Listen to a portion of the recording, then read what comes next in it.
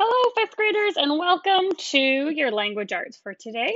For today, you will need your copy of Little Women and paper or pencil, paper and pencil, I should say, if you are writing down answers as you go. So go ahead and get those and then come on back when you are ready.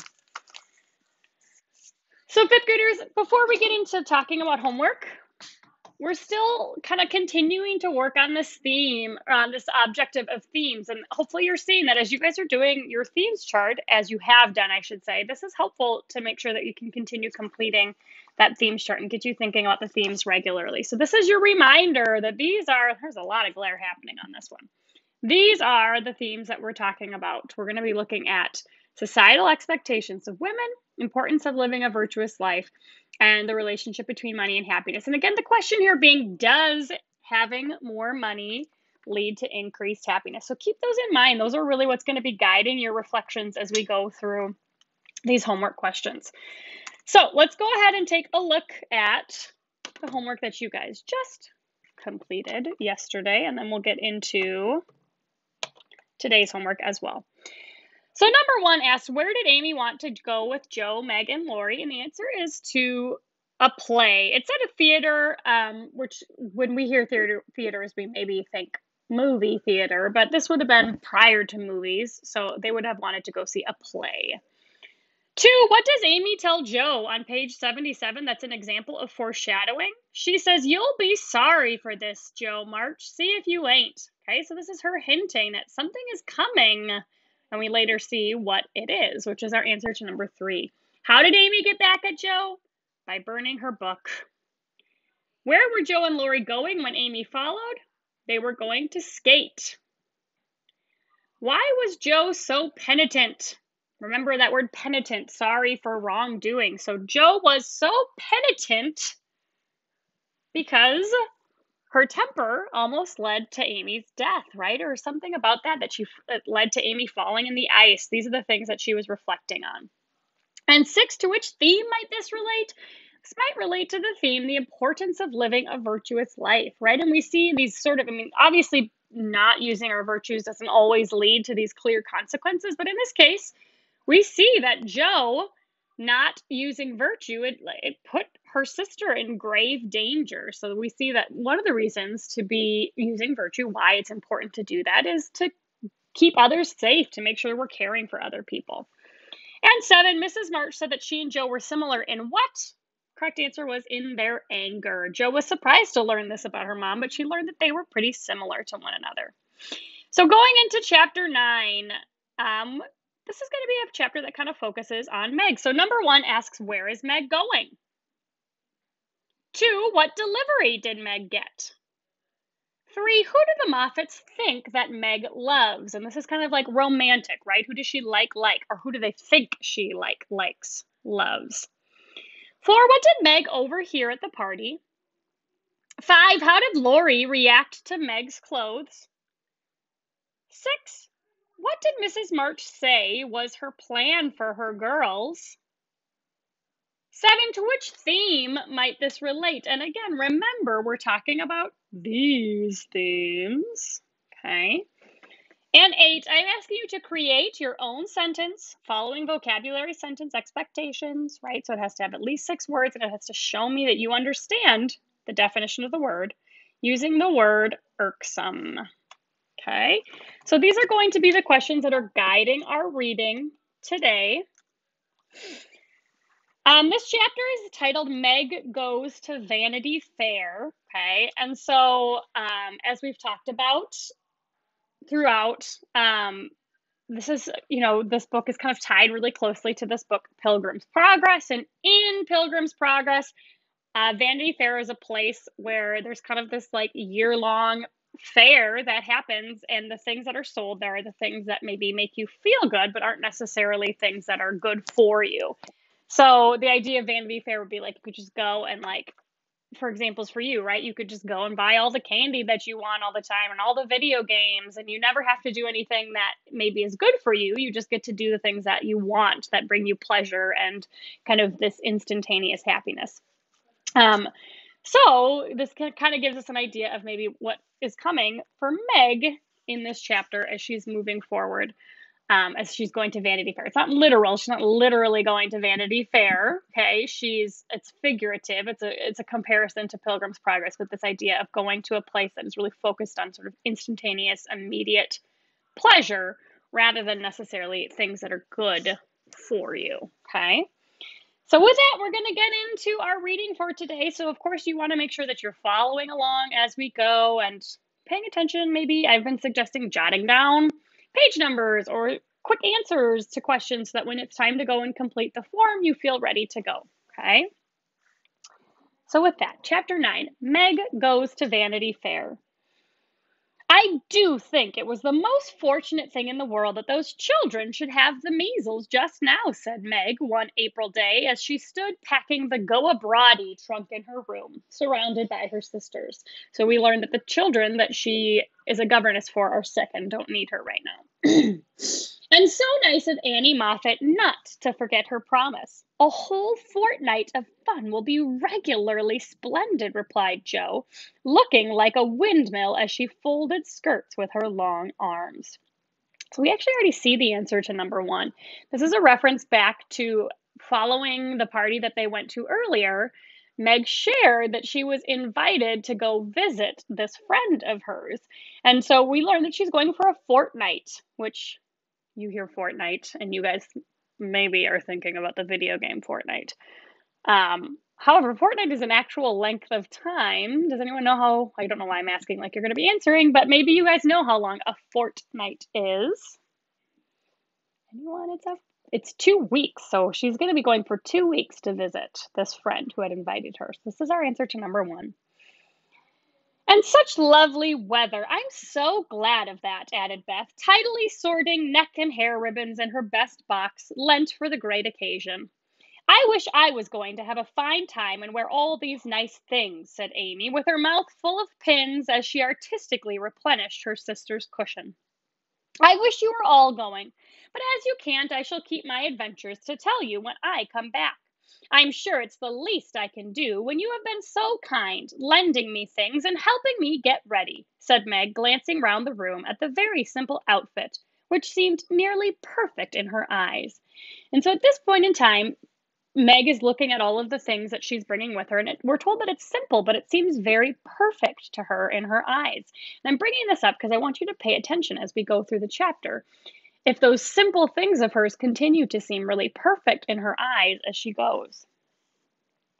What did Mother give you out of the treasure box? Asked Amy, who had not been present at the opening of a certain cedar chest in which Mrs. March kept a few relics of past splendor, as gifts for her girls when the proper time came.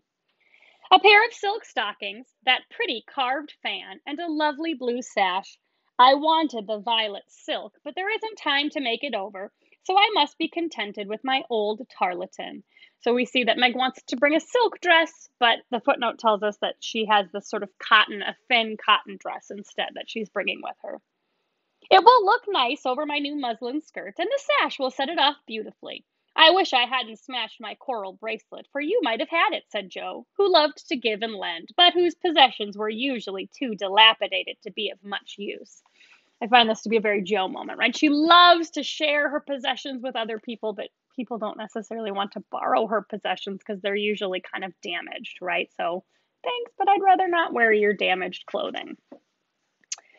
There is a lovely old-fashioned pearl set in the treasure box, but Mother said real flowers were the prettiest ornament for a young girl, and Laurie promised to send me all I want, replied Meg. Now let me see. There's my new gray walking suit. Just curl up the feather in my hat. Beth, then my poplin for Sunday and the small party. It looks heavy for spring, doesn't it? The violet silk would be so nice. Oh, dear. Never mind. You've got the tarlatan for the big party, and you always look like an angel in white, said Amy, brooding over the little store of finery in which her soul delighted. It isn't low-necked, and it doesn't sweep enough, but it will have to do. My blue house dress looks so well, turned and freshly trimmed, that I feel as if I'd got a new one. My silk sack isn't a bit the fashion, and my bonnet doesn't look like Sally's. I didn't like to say anything, but I was sadly disappointed in my umbrella. I told Mother black with a white handle, but she forgot and bought a green one with a yellowish handle. It's strong and neat, so I ought not to complain, but I know I shall feel ashamed of it beside Annie's silk one with a gold top, sighed Meg, surveying the little umbrella with great disfavor. Change it, advised Joe. So Joe's telling her, go exchange it for the one you wanted. I won't be so silly or hurt Marmy's feelings when she took so much pains to get my things. It's a nonsensical notion of mine, and I'm not going to give up to it. My silk stockings and 2 pairs of new gloves are my comfort.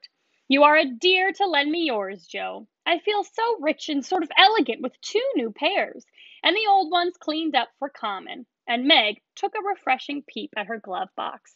So we see Meg is kind of trying to be grateful for what she does have rather than bothered by what she doesn't have. Um, but it's difficult for her, right? She has some longing for things that she wishes she had. Annie Moffat has blue and pink bows on her nightcaps. Would you put some on mine? She asked as Beth brought up a pile of snowy muslins fresh from Hannah's hands. No, I wouldn't, for the smart caps won't match the plain gowns without any trimming on them. Poor folks shouldn't rig, said Joe decidedly. And so the footnote tells us dress up beyond their station. So Meg's kind of trying to make her sleeping bonnet look nicer. And Joe's saying, but that would look silly next to a very plain and simple nightgown. So she's like, you shouldn't try. Just be who you are, right? I wonder if I shall ever be happy enough to have real lace on my clothes and bows on my cap, said Meg impatiently. You said the other day that you'd be perfectly happy if you could only go to Annie Moffat's, observed Beth in her quiet way. So I did. Well, I am happy and I won't fret, but it does seem as if the more one gets, the more one wants, doesn't it? I find that to be an interesting reflection as we think about this theme, fifth graders, right? This idea of we think that getting more is going to make us happier, but Meg's kind of reflecting that maybe that's not true. Maybe the more you get, the more you just end up wanting. There now. A tough time turning the page. There now, the trays are ready and everything in but my ball dress, which I shall leave for Mother to pack, said Meg, cheering up as she glanced from the half-filled trunk to the many times pressed and mended white tarlatan, which she called her ball dress with an important air. The next day was fine, and Meg departed in style for a fortnight of novelty and pleasure. Mrs. March had consented to the visit rather reluctantly, fearing that Margaret would come back more discontented than she went. But she, Meg, had begged so hard, and Sally had promised to take good care of her, and a little pleasure seemed so delightful after a winter of irksome work, that the mother yielded, and the daughter went to take her first taste of fashionable life. So we see that Mrs. March agrees, but there's some reluctance. She's not really feeling great about it because she's worried that for Meg to go spend a lot of time with a family who has everything they could ever dream of, it's going to make Meg feel even more discontented or unhappy about what she has here. But in the end, Marmee agrees. The Moffats were very fashionable, and simple Meg was rather daunted at first by the splendor of the house and the elegance of its occupants. But they were kindly people in spite of the frivolous life they led, and soon put their guest at her ease. Perhaps Meg felt, without understanding why, that they were not particularly cultivated or intelligent people, and that all their gilding could not quite conceal the ordinary material of which they were made. So Meg's kind of realizing maybe even though they have a lot of money, maybe they're not actually all that different or special, right? They're just regular people who happen to have a lot of money. It certainly was agreeable to fare sumptuously, so to eat well, drive in a fine carriage, wear her best frock every day, and do nothing but enjoy herself. It suited her exactly, and soon she began to imitate the manners and conversation of those about her, to put on her little airs and graces, use French phrases, crimp her hair, take in her dresses, and talk about the fashions as well as she could. The more she saw of Annie Moffat's pretty things, the more she envied her and sighed to be rich. Home now looked bare and dismal as she thought of it. Work grew harder than ever, and she felt that she was a very destitute and much injured girl. in spite of the new gloves and silk stockings. So it seems that Marmie's worries have come true, that Meg is starting to become more and more discontented with her own life. She's kind of acting more like the Moffats and a little bit less happy about what she has. She had not much time for repining, however, for the three young girls were busily employed in having a good time.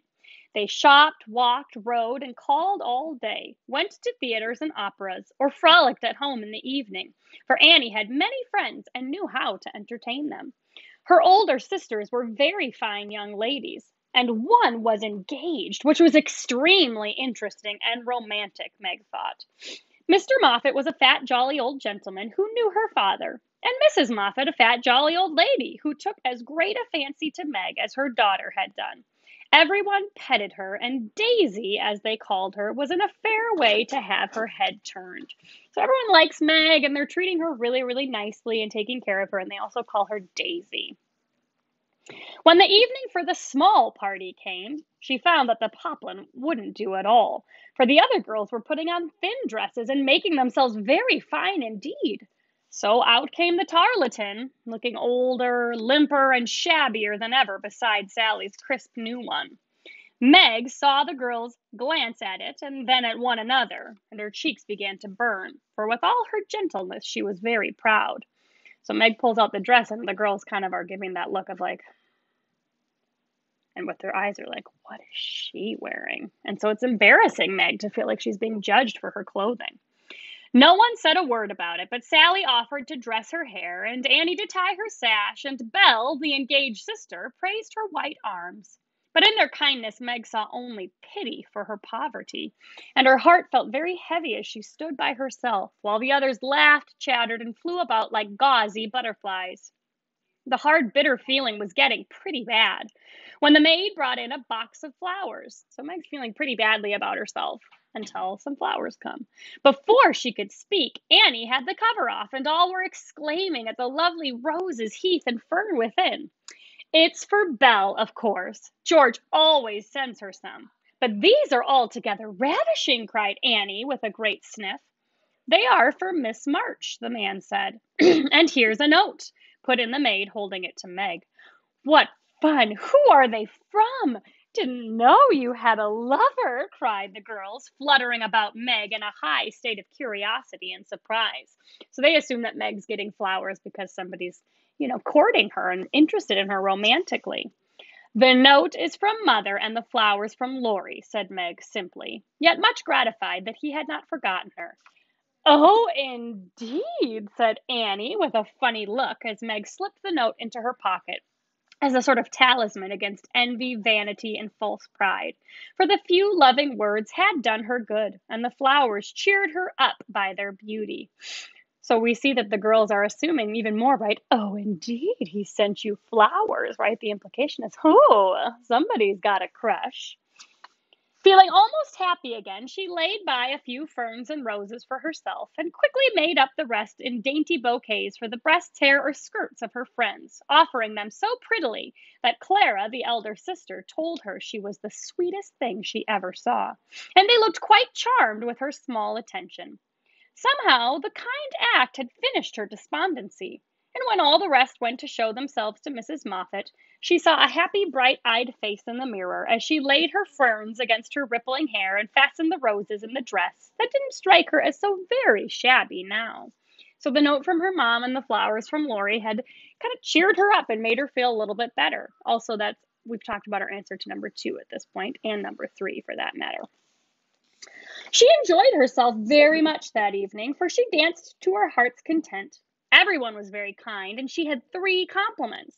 Annie made her sing, and someone said she had a remarkably fine voice. Major Lincoln asked who the fresh little girl with the beautiful eyes was, and Mr. Moffat insisted on dancing with her because she didn't dawdle, but had some spring in her, as he gracefully expressed it. So altogether she had a very nice time, till she overheard a bit of conversation which disturbed her extremely. So we're going to be looking at question 4 here, and it's going to require us to do a little bit of inferring, okay? We're not going to totally know what's being described, but we should be able to reason our way through it. She was sitting just inside the conservatory, waiting for her partner to bring her an ice. when she heard a voice ask on the other side of the flowery wall, "How old is he?" 16 or 17, I should say, replied another voice. It would be a grand thing for one of those girls, wouldn't it? Sally says they are very intimate now, and the old man quite dotes on them. So we kind of have to start thinking about this. They're talking about some people. Those girls, who would those girls be in this story? Who would those girls be? So I'm thinking the Marches, right? Presumably, when we're talking about a family of girls, it's the Marches. And they're talking about how they're very intimate, very close with a he who's about 16 or 17. So who are the March girls really close with? Who is he's 16 or 17? Another hint would be the old man is a part of it too. So there's a 16 or 17-year-old boy and then an old man. Yeah, that's thinking about the Lawrences, right? Laurie would be the boy and the old man would be Mr. Lawrence. And so they're saying something would be really great for one of the March girls, wouldn't it? Okay. Mrs. M, that's Marmee, Mrs. M has made her plans, I dare say, and will play her cards well, early as it is. So they're implying that Mrs. March has planned for something. That would be a grand thing for one of the Marches. The girl, Meg, evidently doesn't think of it yet, said Mrs. Moffat. She told that fib about her mamma as if she did know, and colored up when the flowers came quite prettily. Poor thing, she'd be so nice if she was only got up in style. Do you think she'd be offended if we offered to lend her a dress for Thursday? Asked another voice. She's proud, but I don't believe she'd mind, for that dowdy tarleton is all she has got. She may tear it tonight, and that will be a good excuse for offering a decent one. We'll see. I shall ask young Lawrence as a compliment to her, and we'll have fun about it afterward. Okay, so this kind of connects to this earlier question that the Moffats are assuming that there's like a love interest between Meg and Laurie. Okay.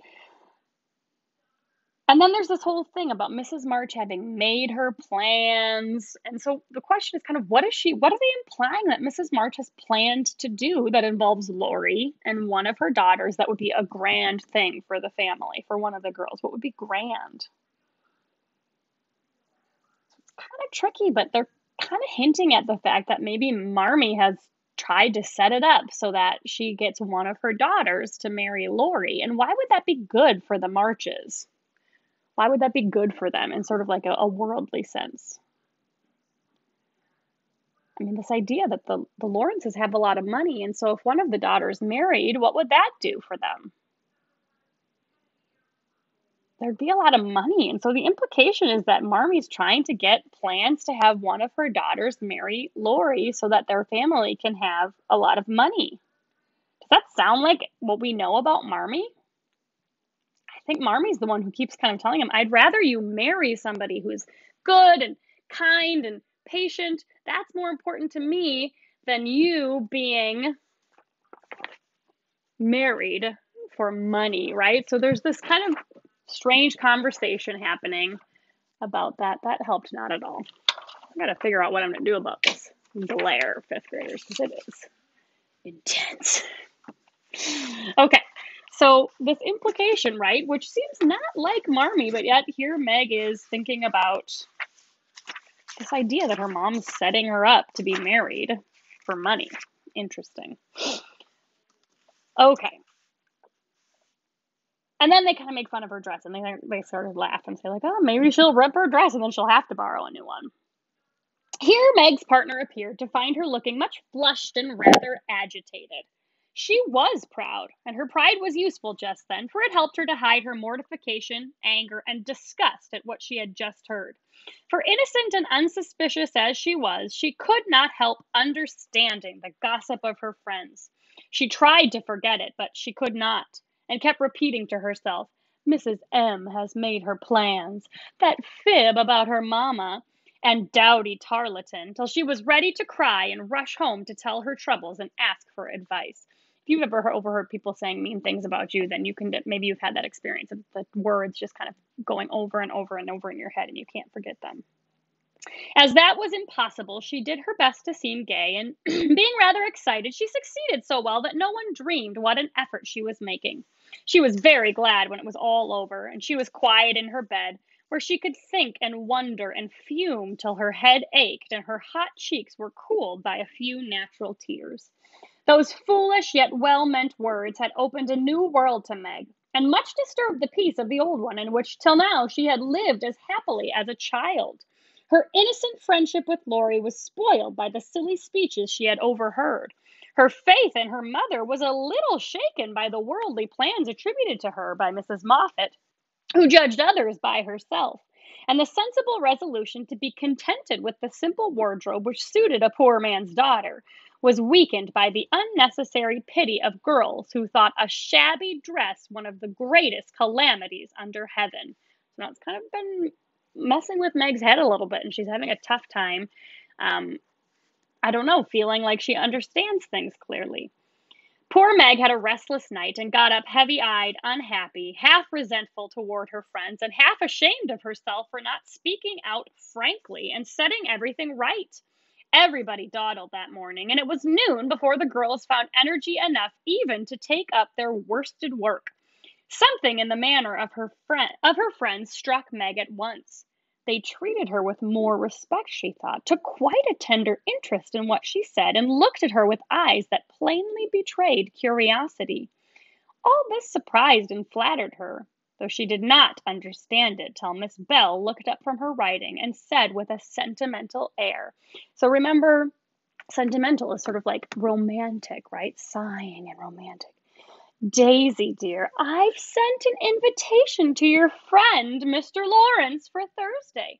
We should like to know him, and it's only proper to compliment you.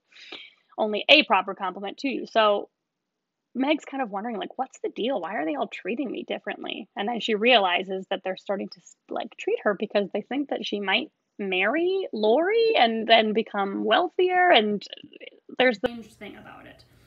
But Belle tells her, we've invited him to come over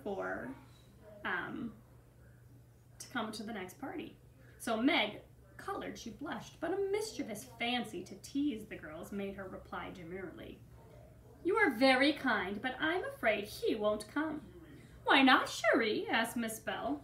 He's too old. My child, what do you mean? What is his age, I beg to know? Cried Miss Clara. Nearly 70, I believe, answered Meg, counting stitches to hide the merriment in her eyes.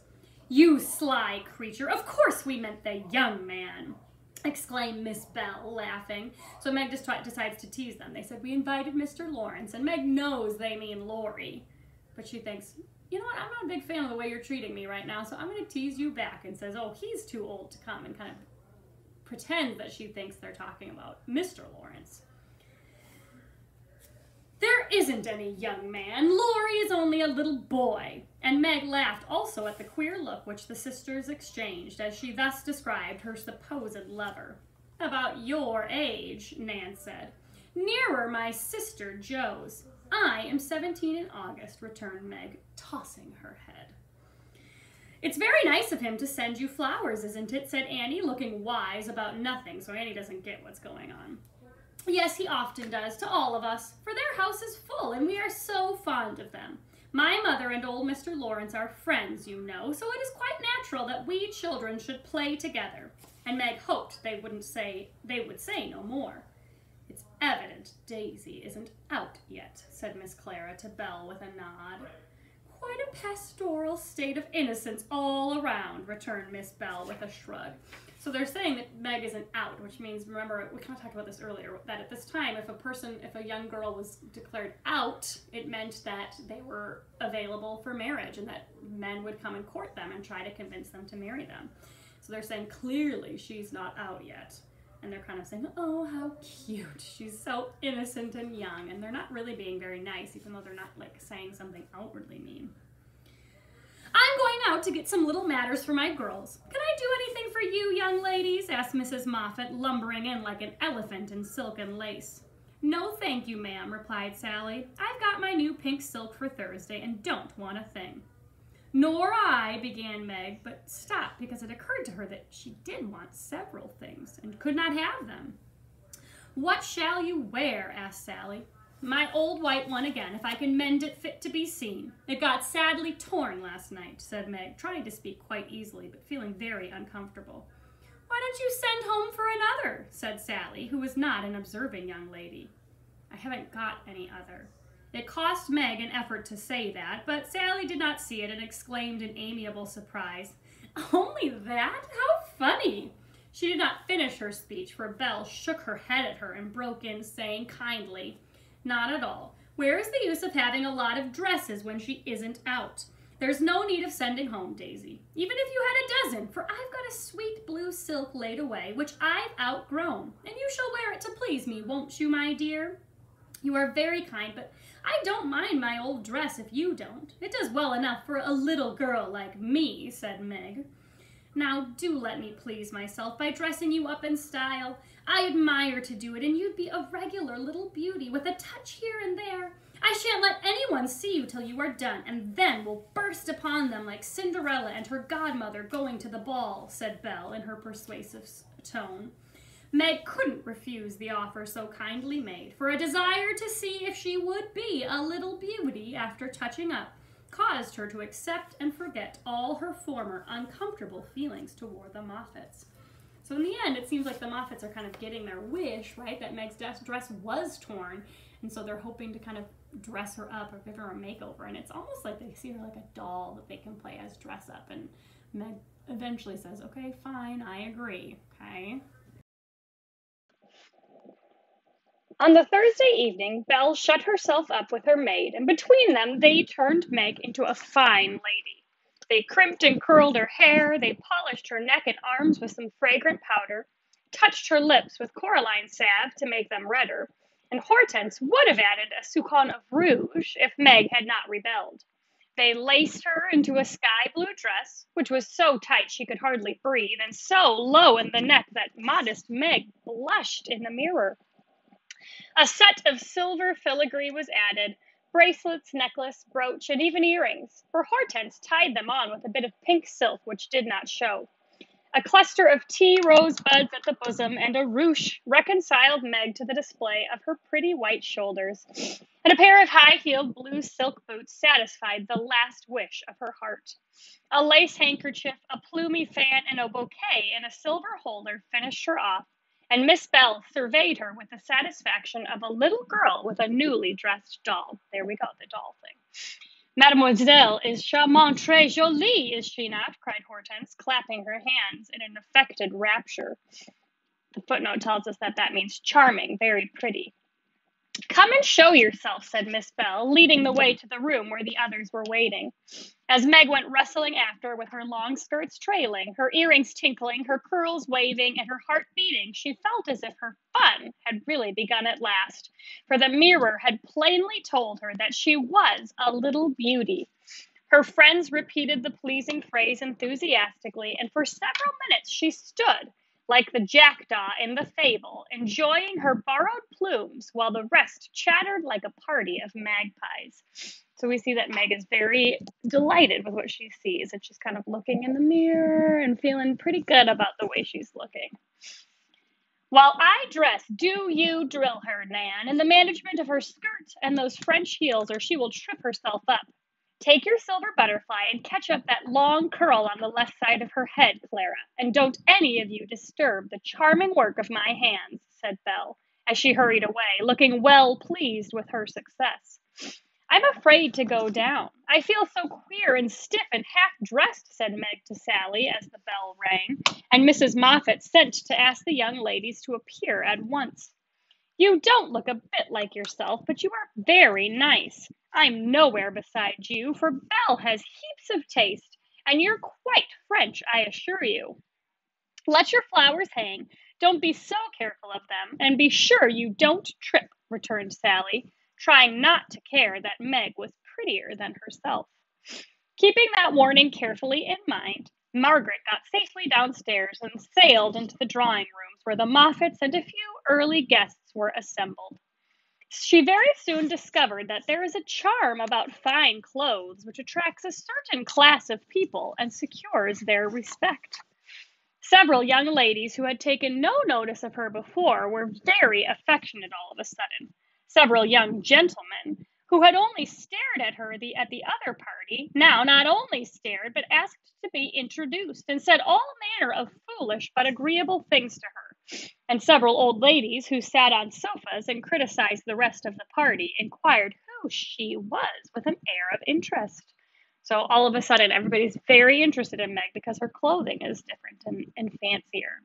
She heard Mrs. Moffat reply to one of them, Daisy March, father, a colonel in the army, one of our first families, but reverses of fortune, you know. Intimate friends of the Lawrences. Sweet creature, I assure you. My Ned is quite wild about her. Dear me, said the old lady, putting up her glass for another observation of Meg, who tried to look as if she had not heard, and been rather shocked at Mrs. Moffat's fibs. So the things that Mrs. Moffat is saying are not exactly true. The queer feeling did not pass away, but she imagined herself acting the new part of fine lady, and so got on pretty well, though the tight dress gave her a side ache. The train kept on getting under her feet, and she was in constant fear lest her earrings should fly off and get lost or broken. She was flirting her fan and laughing at the feeble jokes of a young gentleman who tried to be witty, when she suddenly stopped laughing and looked confused. For just opposite, she saw Laurie. He was staring at her with undisguised surprise, which means Laurie sees her and is just shocked and isn't really trying to hide it. And disapproval also, so he doesn't really like it. She thought, for though he bowed and smiled, yet something in his honest eyes made her blush, and wish she had her old dress on. To complete her confusion, she saw Belle nudge Annie, and both glance from her to Laurie, who, she was happy to see, looked unusually boyish and shy.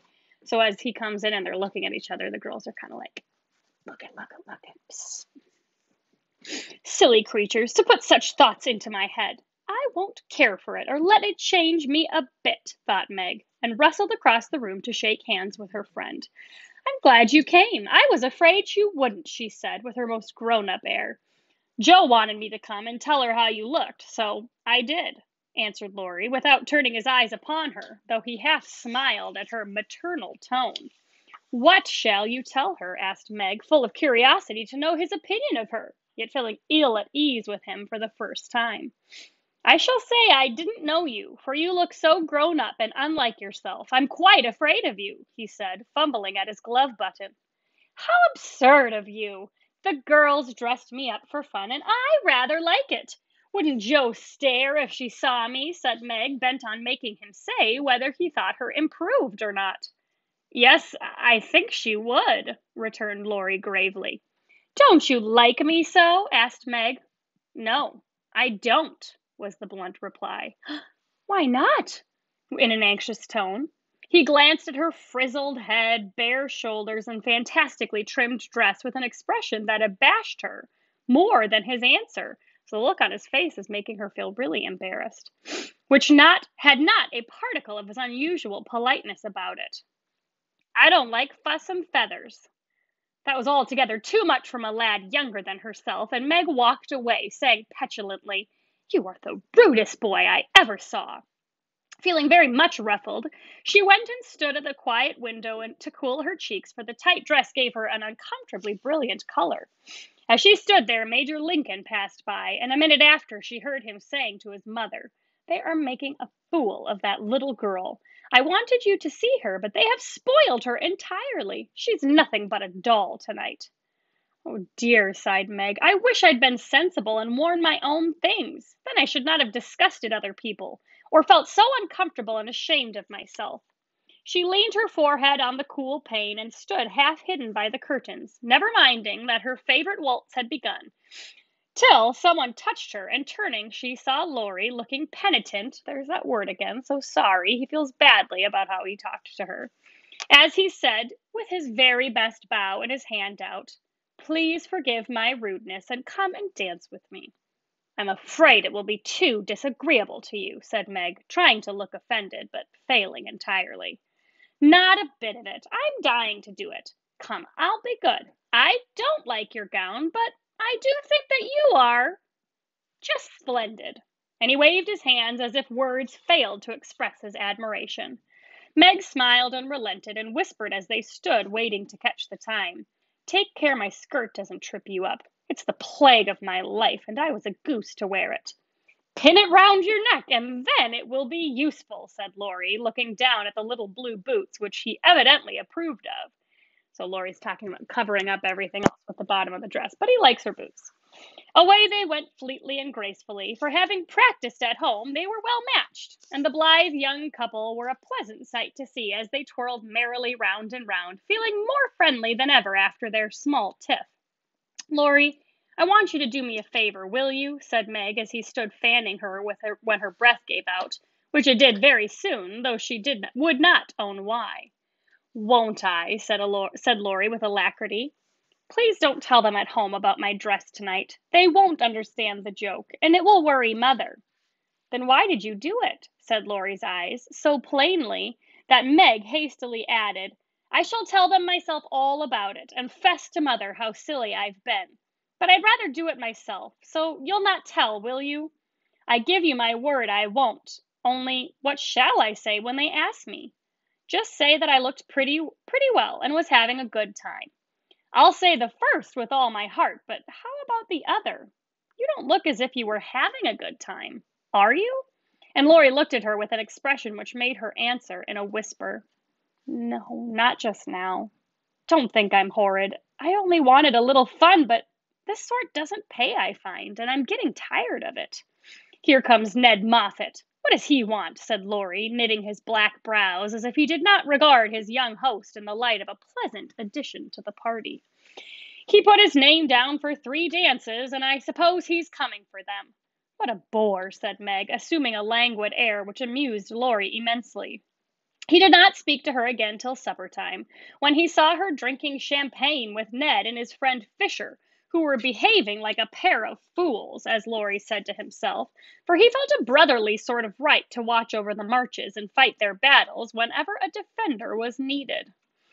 You'll have a splitting headache tomorrow if you drink much of that. I wouldn't, Meg. Your mother doesn't like it, you know, he whispered, leaning over her chair as Ned turned to refill her glass and Fisher stooped to pick up her fan. I'm not Meg tonight. I'm a doll who does all sorts of crazy things. Tomorrow I shall put away my fuss and feathers and be desperately good again, she answered with an affected little laugh. Wish tomorrow was here, then, muttered Laurie, walking off, ill-pleased at the change he saw in her. Meg danced and flirted, chattered and giggled as the other girls did. After supper, she undertook the German, which the footnote tells us is a dance, and blundered through it, nearly upsetting her partner with her long skirt and romping in a way that scandalized Laurie, who looked on and meditated a lecture. But he got no chance to deliver it, for Meg kept away from him till he came to say good night. Remember, she said, trying to smile, for the splitting headache had already begun. Silence à la mort, replied Laurie, with a melodramatic flourish as he went away. Silence to the death, he said, so he's going to keep her secret. This little bit of byplay excited Annie's curiosity, so all of a sudden Annie's wondering, what is the secret they're keeping?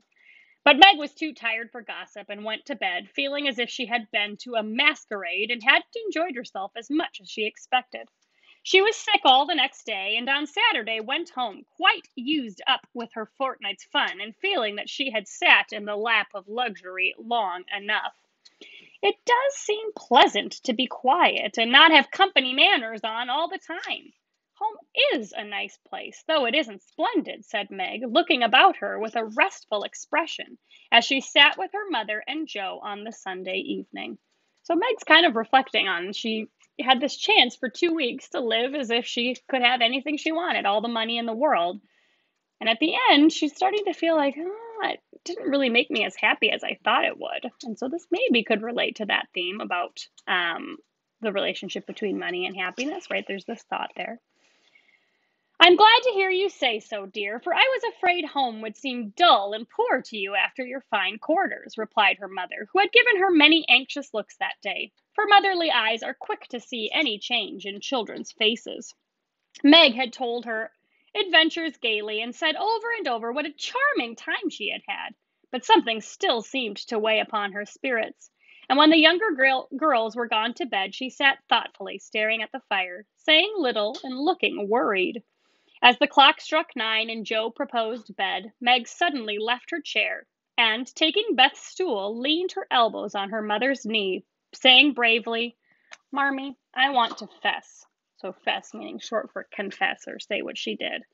"I thought so. What is it, dear?" "Shall I go away?" asked Joe discreetly. "Of course not. Don't I always tell you everything?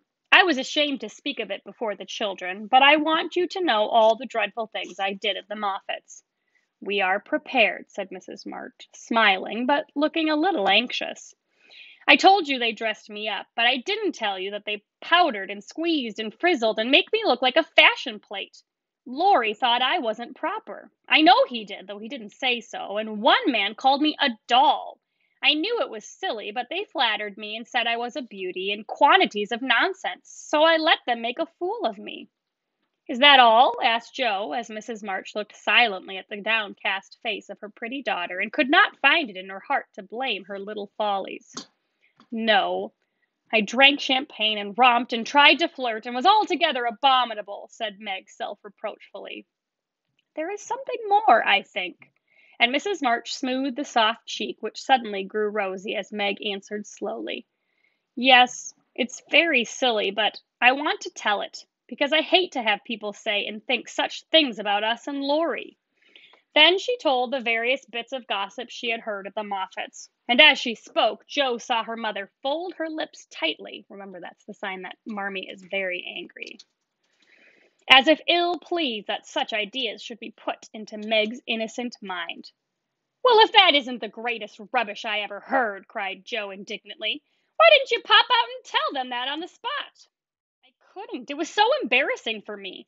I couldn't help hearing at first, and then I was so angry and ashamed I didn't remember that I ought to go away."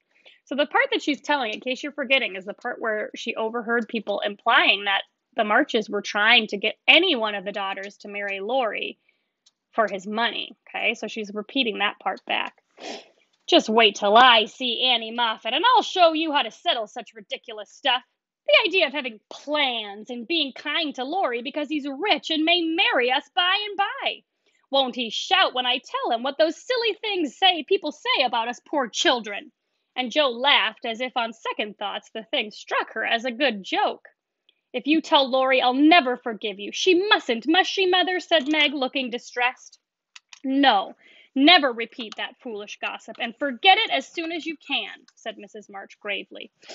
"I was very unwise to let you go among people of whom I know so little. Kind, I dare say, but worldly, ill-bred, and full of these vulgar ideas about young people. I am more sorry than I can express for the mischief this visit may have done you, Meg." "Don't be sorry. I won't let it hurt me. I'll forget all the bad and remember only the good, for I did enjoy a great deal. And thank you very much for letting me go. I'll not be sentimental or dissatisfied, Mother. I know I'm a silly little girl, and I'll stay with you till I'm fit to take care of myself. But it is nice to be praised and admired, and I can't help saying I like it," said Meg, looking half ashamed of the confession. "That is perfectly natural and quite harmless if the liking does not become a passion and lead one to do foolish or unmaidenly things. Learn to know the value, the praise which is worth having, and to excite the admiration of excellent people by being modest as well as pretty, Meg." Margaret sat thinking a moment, while Joe stood with her hands behind her, looking both interested and a little perplexed. For it was a new thing to see Meg blushing and talking about admiration, lovers, and things of that sort. And Joe felt as if during that fortnight her sister had grown up amazingly and was drifting away from her into a world where she could not follow. "Mother, do you have plans, as Miss Moffat said?" asked Meg bashfully. "Yes, my dear, I have a great many." So fifth graders, this is getting on to our next question, question 7, I think. "I have a great many," she says. "All mothers do. But mine differ somewhat from Mrs. Moffat's." This is 6, sorry, I suspect. "I will tell you some of them, for the time has come when a word may set this romantic little head and heart of yours right on a very serious subject. You are young, Meg, but not too young to understand me, and mother's lips are the fittest to speak of such things to girls like you. Joe, your turn will come in time, perhaps, so listen to my plans and help me carry them out if they are good. Joe went and sat on one arm of the chair, looking as if she thought they were about to join in some very solemn affair. Holding a hand of each and watching the two young faces wistfully, Mrs. March said in her serious yet cheery way, I want my daughters to be beautiful, accomplished, and good, to be admired, loved, and respected, to have a happy youth, to be well and wisely married, and to lead useful, pleasant lives with as little care and sorrow to try them as God sees fit to send. To be loved and chosen by a good man is the best and sweetest thing which can happen to a woman, and I sincerely hope my girls may know this beautiful experience. It is natural to think of it, Meg, right to hope and wait for it, and wise to prepare for it, so that when the happy time comes, you may feel ready for the duties and worthy of the joy. My dear girls, I am ambitious for you, but not to have you make a dash in the world, marry rich men merely because they are rich, or have splendid houses, which are not homes because love is wanting. Money is a needful and precious thing, and when well used, a noble thing. But I never want you to think it's the first or only prize to strive for. I'd rather see you poor men's wives if you were happy, beloved, and contented, than queens on thrones without self respect and peace. So, this last part is really getting at what she's talking about. And Mrs. March admits, like, it's good to have money, it's worthwhile to have money, you need to have money. But it can't be the only thing, and it certainly can't replace being happy with your spouse. So she's saying, I would rather you be poor and married to someone who loves you and respects you than to have all the money in the world and not have those things. Poor girls don't stand any chance, Belle says, unless they put themselves forward, sighed Meg. Then we'll be old maids, said Joe stoutly. Right, Joe. Better be happy old maids than unhappy wives or unmaidenly girls running about to find husbands, said Mrs. March decidedly. Don't be troubled, Meg. Poverty seldom daunts a sincere lover. Sometimes some of the best and most honored women I know were poor girls, but so love-worthy that they were not allowed to be old maids. Leave these things to time. Make this home happy so that you may be fit for homes of your own, if they are offered you, and contented here if they are not. One thing remember, my girls. Mother is always ready to be your confidant, father to be your friend, and both of us to trust and hope that our daughters, whether married or single, will be the pride and comfort of our lives. We will, Marmee, we will, cried both with all their hearts, as she bade them good night. So we see here that Marmee's really talking about this connection about, like, not just marrying for money, but marrying to be happy. And so as we're thinking about which of these themes that's going to relate to, and remember, we're supposed to be picking number 7 from these, what does that seem to relate to? Okay. She also kind of encourages her daughters not to be thinking about their jobs, to be running around and finding a rich husband, right? She wants them to be happy and hopeful for a happy life, whether that means being married or not, and that either way that they can have that happiness. Okay, so 5th graders, we've kind of talked about the 7 questions so far, and the 8th one is about creating that vocabulary sentence. So remember referring to your vocabulary for this assignment as you get ready to do that, okay? So good luck with your homework questions. Let me know if you have any questions working on it.